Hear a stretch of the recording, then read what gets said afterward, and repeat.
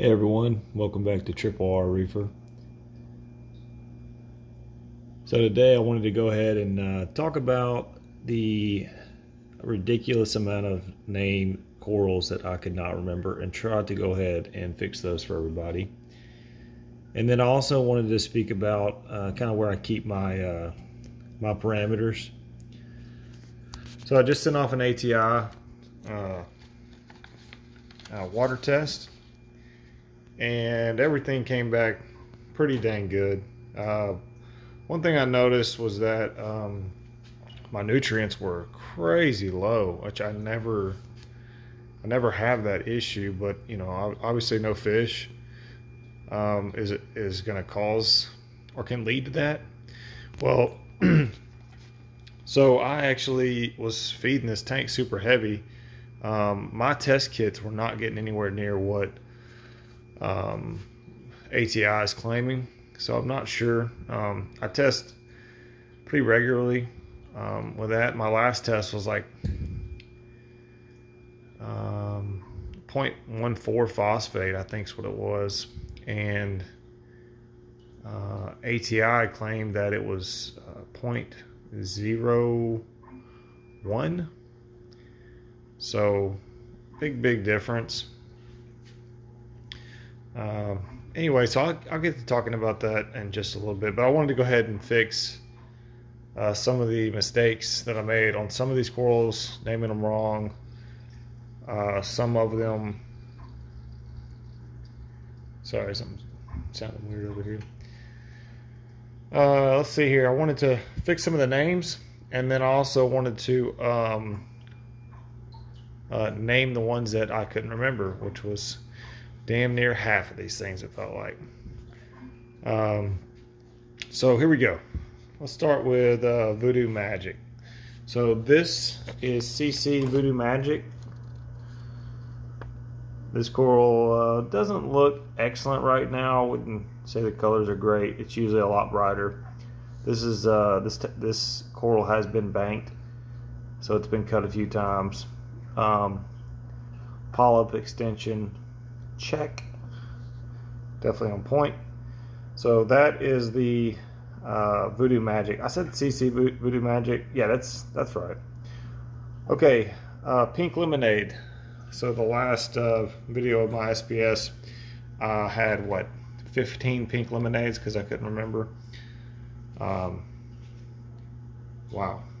So there's one in here, which is this guy right here with the also incredible polyp extension.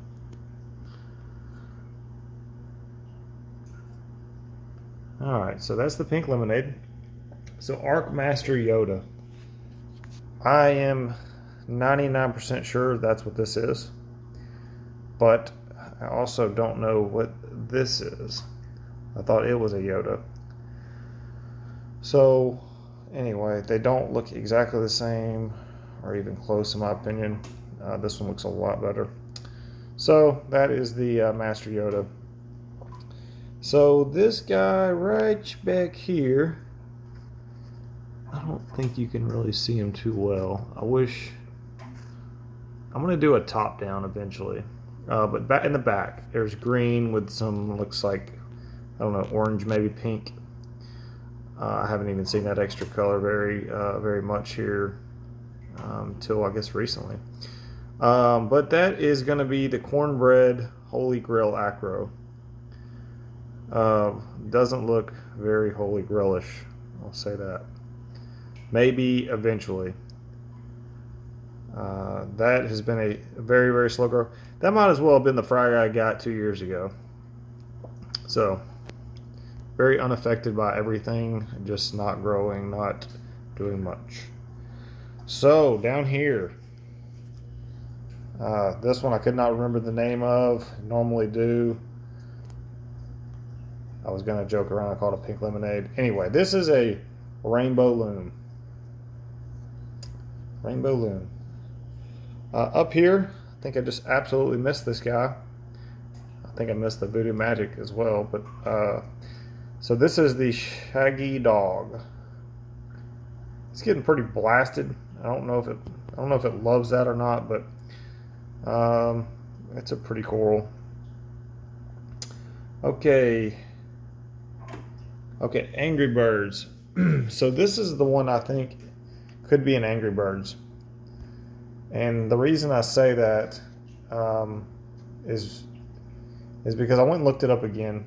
So there's a couple of different. Sorry, I'm shaking. Let me switch hands here. There we go. I put the phone in my strong hand. Okay, Angry Birds. I thought that this might be an Angry Birds because if you go pull up on Google Images ARC Angry Birds, this is pretty much exactly what pulls up.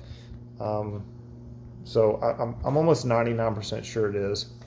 It looks similar to my my cherry bomb, like I said, but it's different. The core lights are a little bit different. It's not the same. So anyway, it's a different priced Angry Birds as well because TGC makes one that's ridiculous. I would never pay. So this is a cheaper version of the Angry Birds. Let's see here, Candy Crush. So this one I named just absolutely stupid. I don't remember what I called it. Whatever I called it, I was way off, and it is a Candy Crush. All right, so let's go to the other side over here. I just missed it completely. That's my PC Rainbow. Colors look like, I would call this close to and very near Damn It. Not that great.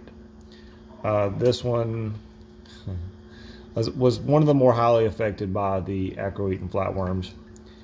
That was cut off of the main and then ended up being the lone survivor of the colony, which was actually pretty good sized. That's one of the first SPS corals I got. So let me zoom out a little bit, make this somewhat seeable. Okay. Red Planet. Ha. So everything that happened to be a pink lemonade, or that I was calling the wrong name, this right here is a Red Planet. So I was calling everything a pink Cadillac. Wow. Okay. So this is Red Planet. As you can see, it looks great. I'm 99% sure this is the same coral. It looks a little bit different. Actually, I'm not 99% sure. I need to stop saying stuff like that. It looks a lot different. We'll see what this one ends up being. So that's all I could get as far as names. I tried some of these. Just have to wait and see, maybe, I don't know. But that corrected most of them, I would say. So just kind of keep track for me, I guess, really, for my growth and to be able to discuss what's done what. All right, so I want to go ahead and talk about the parameters I keep this tank at.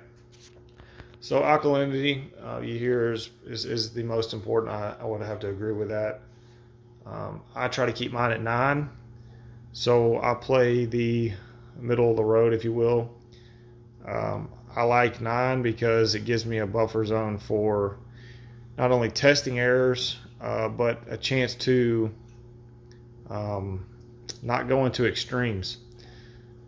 So you've got, you know, some people that do the 7.6 seawater alkalinity. That, to me, man, that's wild, because you know, if your test kit's off 1 DKH, well, you're already way below natural seawater, which I personally don't feel is safe. Now also we'll go ahead and flip that to, if you're running 12 DKH, you're also you're cruising for a bruising. You have to play a lot different, because you know, if your nutrients start getting out of whack as well, you know, you can get burnt tips. You just, you know, to me, it's about managing risk. And so you're playing closer to a risky a scenario that I don't think will be beneficial to coral growth in the long term. All it takes is just one day, one bad day, and this can all be gone. And maybe that's what makes it a little bit fun. So that's my alkalinity, 9. Again, I manage that with a calcium reactor and Kalkwasser. I will say this, I like Kalkwasser over everything. It helps you with your pH. It's very easy, especially with my setup, because I have a large reservoir behind the window that's able to just feed it. And actually, you know what? I'll do a whole video on that because I think that's the way you should set it up. It's not the only way, but it's the way I think you should. So I'll do a video on that. Put some safety in there, and I'll talk about that. Let's see here. Let's talk about calcium, magnesium. The other two that are probably the more, I don't know, discussed. Calcium, I keep it about 430. I don't really care that much. I just want to be over 400. And calcium kind of does its thing. I am mainly managing alkalinity, and calcium will do what calcium will do. So that's more along the lines of just being in balance. Magnesium, I like to run 13 to 1350. That's another one I don't put a whole lot of effort into. I don't even test magnesium with a manual test unless something's just looking not right. And I do dose extra ESV magnesium, and then my calcium reactor has mag, I don't know what those are, mag rocks in there as well. But I don't dose a lot of effluent on my calcium reactor, so I'm not really getting much out of that. Magnesium, that's just one that you don't have to pay attention to as much. Okay, at least keep it steady. I will say that. I might be saying that wrong. So I don't pay attention to it as much because my system's pretty balanced out. Water test every week is probably something good to subscribe to. With my Trident, I heavily rely on it. I trust it. I've had it for, I don't know, 2 years, and it hasn't steered me wrong yet. I do calibrate it though. Every machine needs to be calibrated, and so that's what I rely on. For nitrates and phosphates, I did speak about that a little bit. Nitrates, I was dosing nitrates, ESV nitrate. I like ESV, by the way. So I was dosing nitrates and was running on a NIOS test kit about 5 nitrates, which I don't chase that number. I don't subscribe to too high of nutrients as far as a reasonable amount. It's just you see too many systems that can do well. Look at Milev's tank, Mark Levinson. I mean, his nitrates are high, Snoop Dogg high. Okay. He tries, and he's done a lot of things. He kind of experiments a little bit, and so he's done a lot of different things to try to get them down, and some things have been successful for him. But it kind of just goes to show that you can run a successful reef with numbers everywhere. So I don't get caught up in that too much. I like to just monitor them. I don't know why. It's not something I've seen a big difference on. I've ran higher nutrients, all the same. Lower nutrients, basically the same. Now what I will say is low nutrients as in 0, nope, not a fan. Not a fan at all. Corals will peel out, which I believe is actually what's happened to some of these corals here. Specifically this one, which I talked about and think is a very colorful coral in the right nutrients. This one peeling out. This one a little pale, you know, but then you come over to a home record that's just popping. Anyway, so don't subscribe to low nutrients whatsoever, and you may already know why that would be. That is dinos. So and also it's an extreme. Stay away from extremes if you can. That's some advice that I try to give. Play the middle ground. You know, things, corals, animals adapt. So play the middle ground. Let's call it that. Okay. So phosphate. I pay attention more to phosphate than, I don't know, maybe I should, but phosphate I believe to be a more crucial. Actually, let me back up one thing here with low nitrate and dinos. Dinos, I have fought and beat dinos 3 times. I don't believe it was from low nutrients. Actually, I know it wasn't because I had fairly high nutrients at the time. What I found every single time that I was getting dinos was because I was dosing amino acids. I still dose amino acids, just a little less regularly. But if you're heavy dosing amino acids and you are experiencing dinos, stop dosing amino acids. I feel like that is a wild, it's like wildfire for them. Like they just get to spread all over the place. It's like a fuel. So my advice, do not dose amino acids if you're fighting dinos. And I'll just say this, dinos suck. There's a program, the cruise method, and that's what I used. Cruise is awesome. That guy is so smart. If you've never talked to him, you know, personally, the man knows a lot, and I trust his program. I used it with full-blown reef with 0 losses, none. Follow the instructions on that. Maybe that'll be a video I do. There's kind of already videos out on that, but if you got questions, I'd be happy to answer them. But okay, enough about that. Dinos suck. Phosphate. So I like to stay under 0.1. Now that is just because that's what you hear is the right thing to do. But also I'll say I feel like that's playing that middle ground.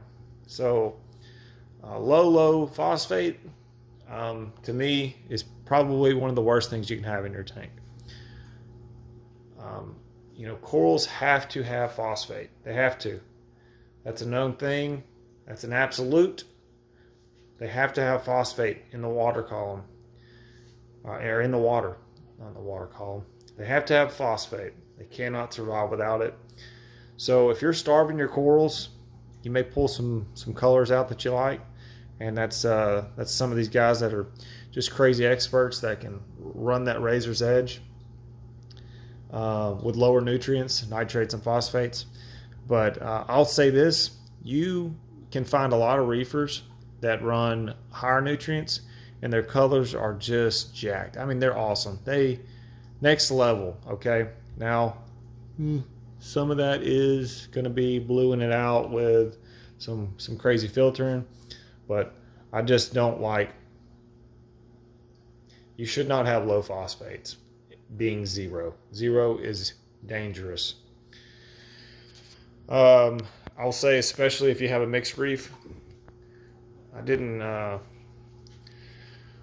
also didn't really mention, I guess that is a caveat as well. A mixed reef is just crazy hard, at least at some point, because these corals really do like different flows. I mean, they're all found different spots of the reef, and you're like, hey guys, we'll put y'all pretty much together, and you're gonna pretty much have the same flow. It'll be maybe a little different. You'll have a little bit different light, but basically you're sitting in the same spot on the reef. Good luck. So it gets hard. It's finding a balance. Anyway, so phosphate, I like to be around 0.1. My last test, I use the Hanna checker, and it was 0.14. According to the ATI test, it was like I said, I think it was 0.02. It was wild low. Nitrate was 0, I think, or 0.01 was nitrate. What? So anyway, I need to go ahead and do some more manual testing. Maybe get another test kit. Mine aren't expired, but I have done some different stuff in the tank, though. I have been feeding a little bit more, and I have also been doing a little bit more water changes because the readings I'm getting with my manual test are a little bit different, or a little higher than what I was getting with ATI. So anyway, phosphates, when they start getting high, I use Phosphate RX. I'll just tell you right now, that is easy to use. I love Phosphate RX, which is just lanthanum chloride. There is a way to use it, so make sure you follow instructions on that. Don't just go overdosing that crap, because you will bottom out your phosphate and kill your coral. I think I did mention that 0 phosphate is terrible. So actually what I do is I pull the cup or the lid off the skimmer, and I put it directly into the middle of the skimmer, and then I'll let the skimmer overflow a little bit, and that pulls the phosphate down. That's what I use. I don't use a sock. I hate socks. Most people recommend a 5-micron sock. It's just too much. It's easy. Dose it in your skimmer. Let your skimmer do its thing. Let's see here. What else? Well, so as far as the rest of the water quality, I got like a 96 score on one, and the rest were 100. So, whatever that means. Pretty. I always score pretty high on that ATI test, but I don't know how much weight I put into that. Corals look fairly decent. I'll say this, it's going to be interesting once I get all my fish back in here and start having to feed them some more. And that's kind of why I've been more heavily feeding. I'm going to be really trying to get this reef to think that there is a bunch of fish in here, because in a few weeks there will be. The ammonia, that's one thing I am worried about. I went ahead and bought some BioBricks, some bacteria, some ammonia chloride, or ammonium chloride. Anyway, it's Dr. Tim's. And I'm actually going to start dosing that in my tank for the next, just until the fish get here, to simulate there being a bunch of fish. And then what I'll do is I'll feed light at first, and I will do water changes every other day. My system for water changes is very, very easy to do, because I have a window right here. Just dump it on the ground, and then my hose just comes in my tank and I pump it right in. So it's easy. I can do it all from just reaching through the window.